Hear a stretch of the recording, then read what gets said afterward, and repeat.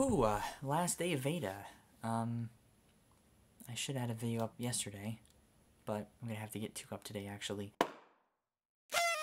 So I just got done with an NFI hangout talking about trust, and trust being in a layer, like trust being layers and layers of secrets between people. I watched Hank's video on the taxi driver, the guy that emotionally manipulated him and like seemed kind in order to get his money. It's really interesting to see trust in terms of the both extremes, right? To completely not trust anyone and to completely trust everyone. And those lifestyles are very, very difficult to both maintain because one of them is anxious about survival and one of them is like completely an open book, in which gives people the opportunity to manipulate you, but you're never intending to do that.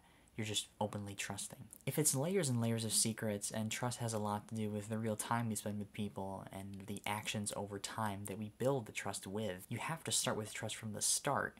And that's where a lot of people get hurt, because an instance of trust breaking causes a situation in which we don't want to trust anybody because of one circumstance.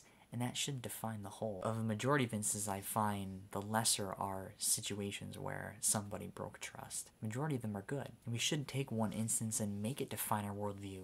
Then again, that's very hard to say because of all the different layers of trust we encounter and the circumstances that sort of define the aura of creating that trust. If you live in an environment that isn't safe, that isn't secure, you're not surrounded by people that want to create a circle of safety where you are, then that trust doesn't really manifest and it isn't really created. And that just goes to show how complicated it is building trust depending on the environment that we're in, with neighbors, with people we work with friends. It does depend on the environment. We're inextricably tied to the environment. If one edge is complete trust and the other edge is complete distrust, I definitely lean toward the trust side of that edge. Are you here or are you here?